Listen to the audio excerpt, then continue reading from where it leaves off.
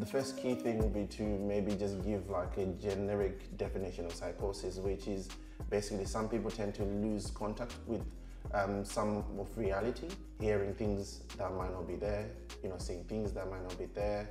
Now, when it comes to the Black community, the most, I suppose, diagnosis comes with psychosis, schizophrenia.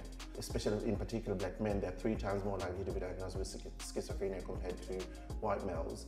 Are they being diagnosed correctly, or is it again because there's certain aspects of how they're behaving and how they're doing things that is contributing to that number rising up? There is issues pertaining to the stigma.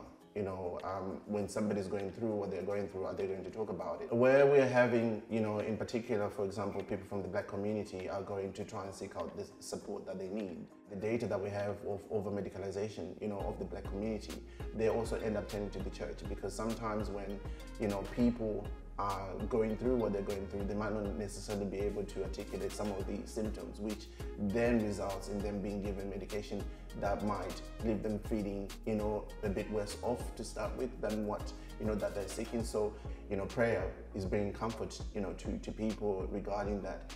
It's very important to jointly work together with, those leaders to educate them also and allow them to see, from the way that, considered to be the Western way of dealing with things, how it can actually help them, their flock to get the right support that they need.